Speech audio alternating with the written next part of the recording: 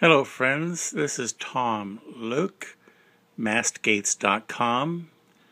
This isn't a boat part, but I was working on my Honda 2000 Odyssey, which is my towing vehicle for my boat. And while replacing the spark plugs, I came across two plugs. That's the ignition coil on a plug.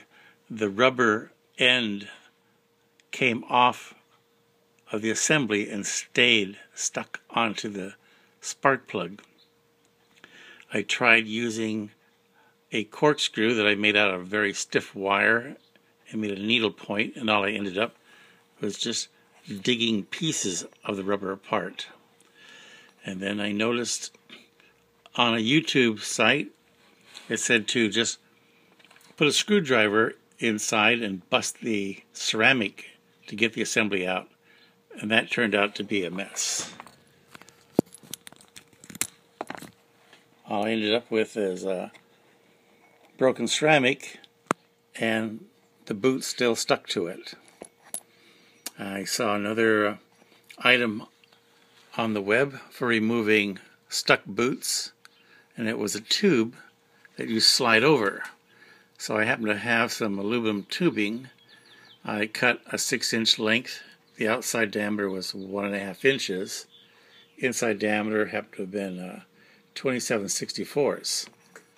I buffed the end of the tubing to make a little sharp edge, and I slipped it right over the plug and wiggled it as I pushed down, and it went under the tube, under the boot, and pulled up, and the boot just slowly came up with it. And if I would have had the tube to do the job, I would have saved myself 3 hours of trying to dig those pieces out.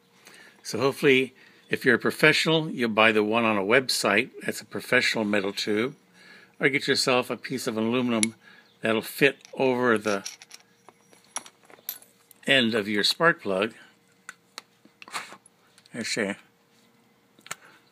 I'm going to pull this off with my teeth. And this is how it fits. Just slides right over.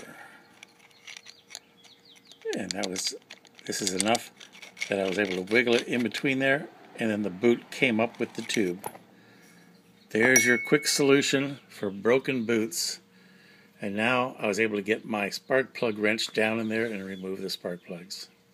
Thank you for viewing, and I hope this saves you a lot of frustration.